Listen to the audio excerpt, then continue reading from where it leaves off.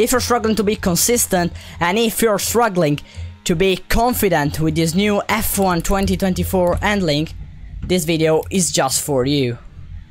In today's video I will share to you my best settings that made me improve 1 second per lap just with these settings. This is so powerful, and I can be much more precise, and I am so much more confident. So let's dive into the settings menu.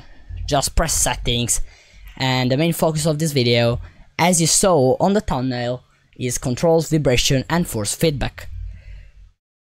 So let's dive completely into my settings. Calibration, just leave all 0, and obviously steering rate 100.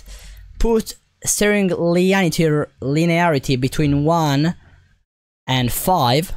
If you don't have a direct drive wheel, if you have it, just put 0.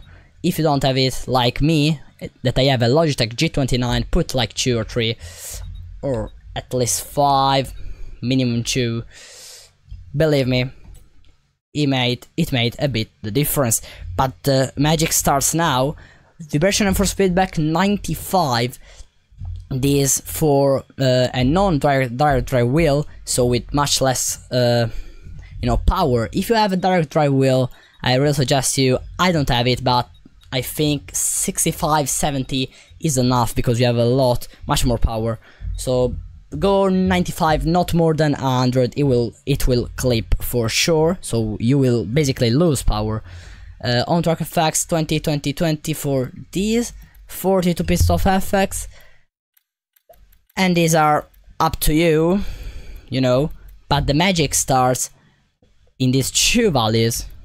These really make the difference. These are the main focus of this video.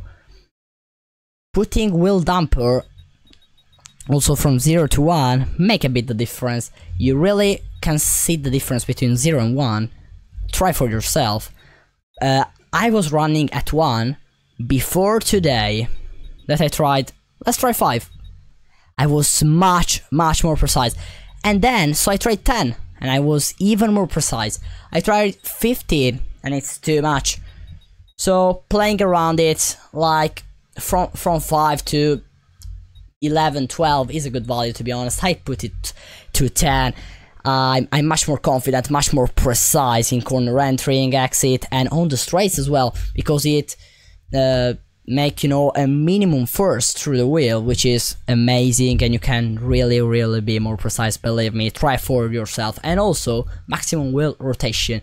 The game default sets it to, let's say, 400 degrees. That is a bit too much in my opinion.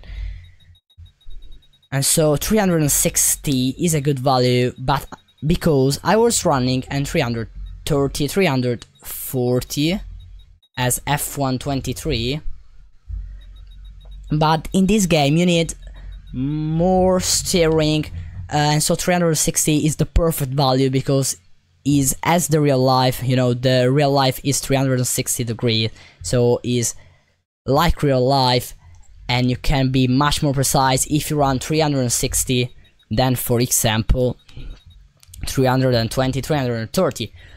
But if you run, up, for example, 380, 400, you will lose control of the car, you will lose smoothness and basically responsiveness from the wheel. So 360 is the perfect value.